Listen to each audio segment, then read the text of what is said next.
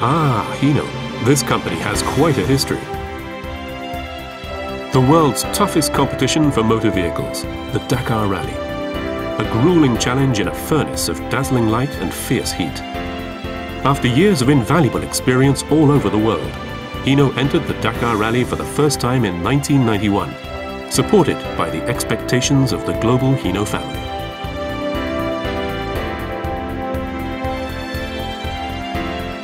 In 1997, Hino claimed overall victory, and what a victory it was! A clean sweep of the top 3 places in the T4 Camion category. Hino stunned the world in a moment of triumph for Hino global partners everywhere. The win was especially satisfying because the 8-litre Hino Rangers had taken on and beaten even 20-litre giants. Hino's success in Dakar was built on the experience of the global Hino family and its tremendous spirit of challenge, its unshakable commitment to overcome difficulties. Hino is indeed a company with history, a history of global collaboration and progress, a history of 60 years of challenge. Hino Heavy Industry was established in 1942.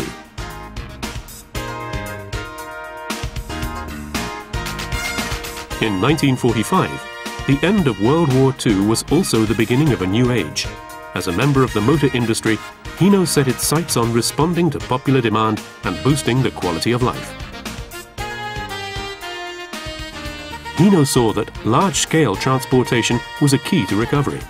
Materials were extremely scarce, but Hino announced first a 15-ton heavy-duty trailer truck, then a large trailer bus with a 150-passenger capacity. Hino made a significant contribution to post-war recovery. Hino set up a full-scale production system, and the model TH10 bonnet truck was one of its most successful products. In the 1950s, the motor industry grew briskly, giving its leading players a solid business foundation. Hino's activities also developed quickly in these years. Anticipating the age of motorization, in 1952, Hino formed a technical tie-up with Renault of France. Hino entered the passenger car segment, focusing mainly on the Renault 4CV. 1961 saw the announcement of the small model Contessa 900, which was followed 3 years later by the Contessa 1300. Then came a bold advance into the light-duty truck segment with the Hino Briska, a 4-wheel drive that inspired the designers of today's Hilux pickups. In 1964, the success of the Tokyo Olympics showed the world that Japan was back on its feet again. In the same year, Hino launched a landmark product for the Japanese market, the KM300. This was the origin of the Ranger series.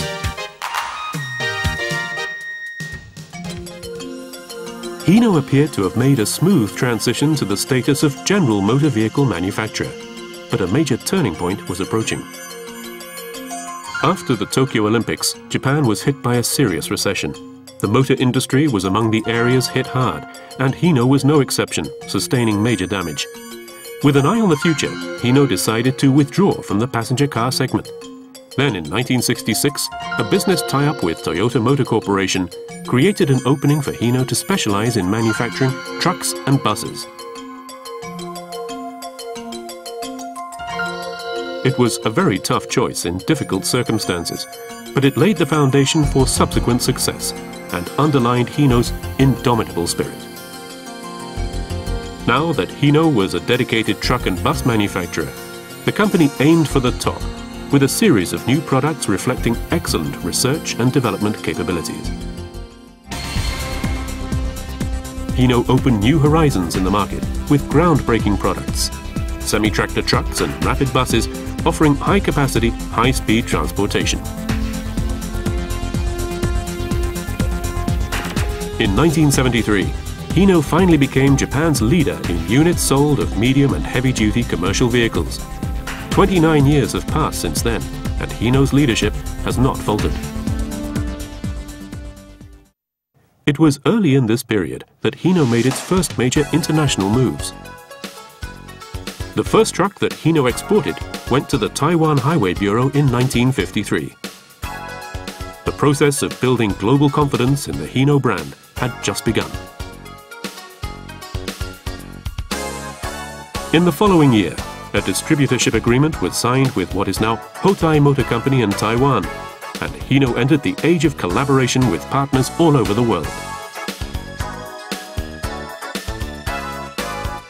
In 1964, Thai Hino Industry was established as a joint venture with Mitsui & Company Limited to assemble Hino vehicles in response to demand in Thailand. This was Hino's first joint venture project outside Japan. In 1967, Hino entered the management of Victory Automobiles, the Hino distributor in Thailand. The firm was renamed Thai Hino Motor Sales. Later, these two Thai firms merged to become Hino Motors Thailand, a core presence in Hino's global operations.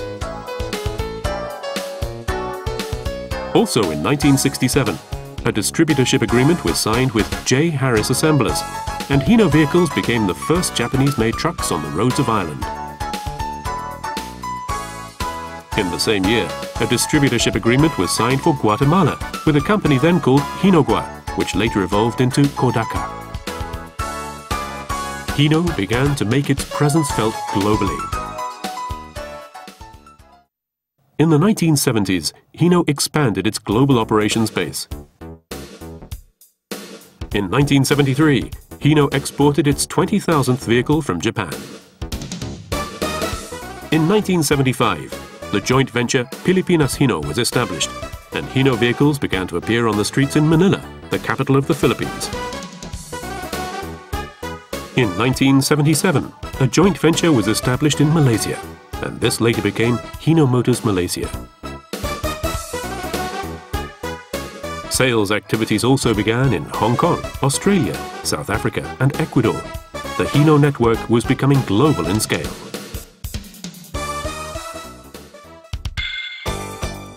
As Hino's vigorous pursuit of international sales began to bear fruit, so global confidence grew in the Hino brand.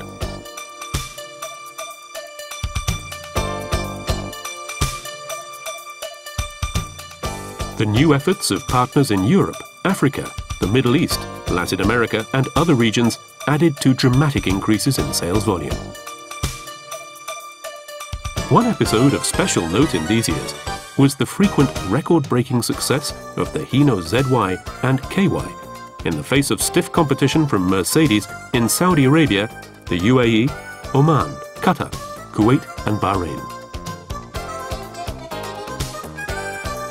By the end of the 1970s, Hino vehicles were being marketed in 110 countries.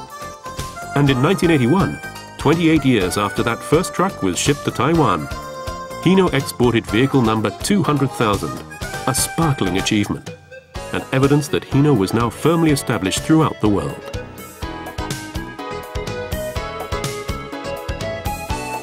With Hinos on the road everywhere, it was essential to ensure a reliable supply of spare parts for use in after-sales service. For this purpose, parts depots were established in both Belgium and in Panama.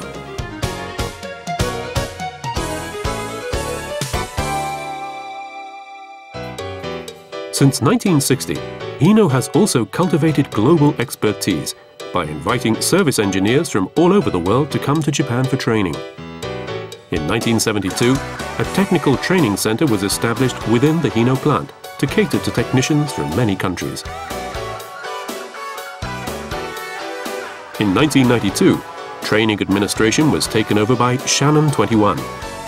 Over the years, more than 2,700 technical trainees have been received in Japan, and now they make a very valuable contribution in their own countries. The Hino brand was created by distributors, manufacturers, parts depots, and service engineers. In the 1980s, Hino engines gained the world's confidence. In 1983, Hino launched the F-Series, equipped mainly with EH700 and EK100 engines. The innovative airflow cap and a high-performance, high-fuel economy engine won over global customers. And good news started pouring in from around the world. In Taiwan, Hino at long last received authorization to form the joint venture manufacturing firm Kuozui Motors. At around the same time, the joint venture Hinopak Motors Limited was established with Toyota Tsusho Corporation in Pakistan, fulfilling government and industry expectations. In Indonesia, the joint venture Hino Indonesia Manufacturing was established with Sumitomo Corporation, and the first locally made engines were produced. And in North America, Hino Diesel Trucks USA and Hino Diesel Trucks Canada were established in quick succession. This marked Hino's entry into the North American market, a major arena for heavy-duty trucks. At around this time, Hino buses started to become an important means of public transport in various parts of the world. Hino's other vehicles were making a powerful impact in many countries, with outstanding features that responded to the requirements of customers. In 1989, the Ranger series in Japan underwent a full model change, re-emerging as the cruising Ranger lineup. In the 1990s, the Super F series opened fresh horizons for Hino. 1992 was the 50th anniversary of the company's founding. At the same time, a corporate identity initiative was undertaken to transform Hino's image, and a new corporate logo was adopted. In the early 1990s, international operations maintained the smooth growth seen in the 1980s, and new partnerships were forged. In 1991, a technical cooperation agreement was signed with Ascam in Turkey, and the local production of Hino FBs began.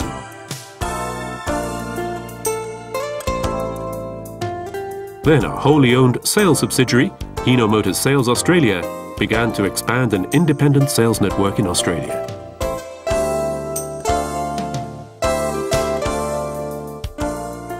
And in Vietnam, Hino Motors Vietnam was established for manufacturing and sales activities. But in the second half of the 1990s, the deceleration of the Japanese economy dragged the Asian economy into a slump in 1997. International growth inevitably felt the impact.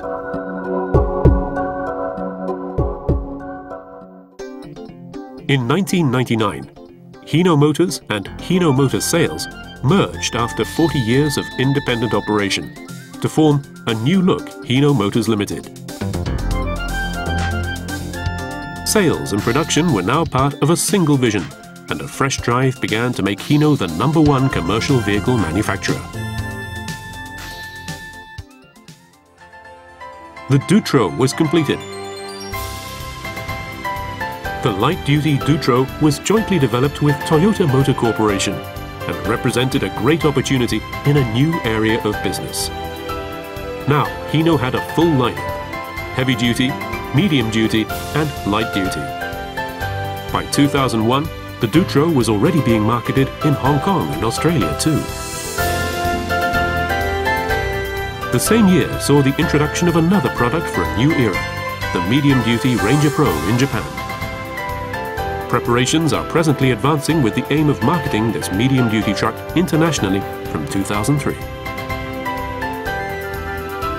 But this year, 2002, is an exciting year in its own right. Hino exported its 750,000th unit this year, compelling evidence of our global collaboration, partnership and trust. Now a fresh challenge is beginning. In 2000, Hino's newest joint venture was established. Shenyang Shenfei Hino Automobile Manufacturing represents a firm base from which to enter the massive Chinese market in earnest. Hino also signed a strategic cooperation agreement with Scania of Sweden. And by receiving a fresh allocation of shares, Toyota Motor Corporation brought Hino into the Toyota Group to handle commercial vehicle activities. Hino is moving steadily towards a brighter future. Hino is a company with history, a history written by every member of the Hino family. The going has been rough at times, but through global cooperation, we have met each challenge with flair. and overcome it with grit and determination. This is the history of Hino, the history of a great brand.